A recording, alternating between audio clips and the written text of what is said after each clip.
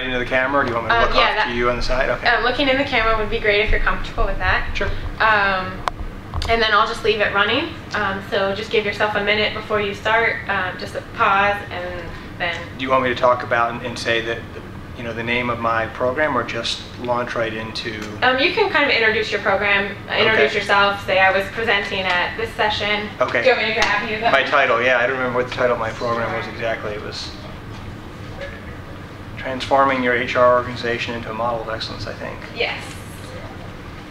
Yeah, it's right here. And you're welcome to hold this. We can't guide you from here up. Okay, great. Ready whenever? Yeah, whenever you're ready. I'm John Whelan, the Associate Vice President for Human Resources from Baylor University. I was happy to be at the CUPA annual conference today, and I presented on transforming an HR department into a model of excellence. I emphasized 3 critical points, 3 concepts, if you will, in any kind of transformation process like this. The first is it has to be driven by the customer's needs and wants.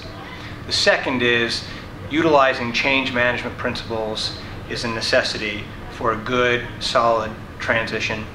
And the third is that you have to have a deliberate process to analyze your organization and ultimately make any organizational changes. I was happy to be here back in Boston as a Bostonian, and this was a wonderful conference.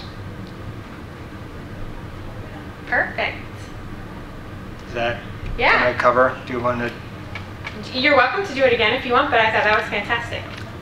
I was comfortable with that. If you think that's okay. Is there anything that you wanted me to add?